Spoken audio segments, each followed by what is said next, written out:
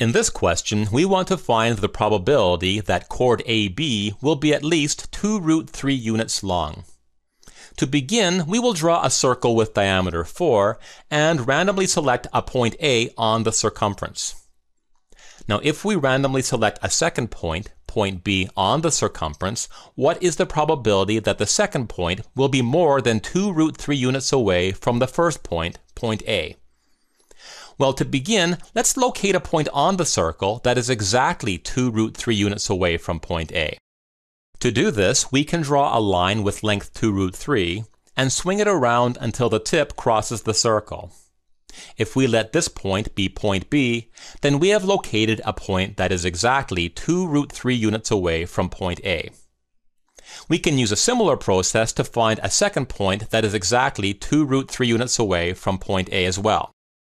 From here, we need to recognize that if we place point B anywhere on the blue portion of the circumference, then the length of chord AB will be less than 2 root 3. Conversely, if we place point B anywhere on the gold portion of the circumference, the length of chord AB will be greater than 2 root 3. Since we want to find the probability that the length of chord AB will be greater than or equal to 2 root 3, we essentially want to find the probability that point B lies on the gold portion of the circumference. So our question now boils down to this: what portion of the entire circumference is gold?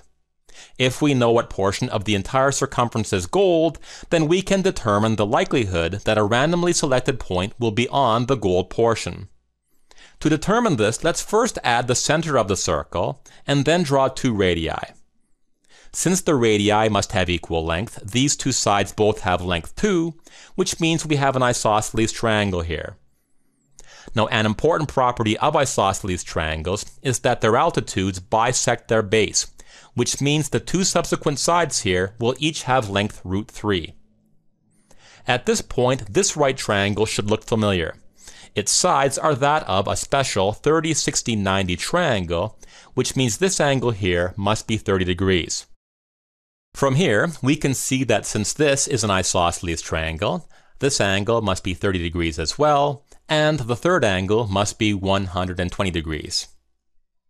Now we can apply similar logic to show that this isosceles triangle has the same measurements as the first isosceles triangle. So this angle must also be 120 degrees. At this point, we're almost done. We already know 2 central angles here, and since all 3 central angles must add to 360 degrees, we know that the third angle must be 120 degrees. So of the 360 degrees in the complete circle, the gold portion comprises 120 degrees. This means that the probability is 120 over 360 that a randomly selected point will be on the gold portion of the circumference. We can simplify this to be 1/3, so the probability is 1/3 that the length of chord AB will be greater than or equal to 2 root 3 units long.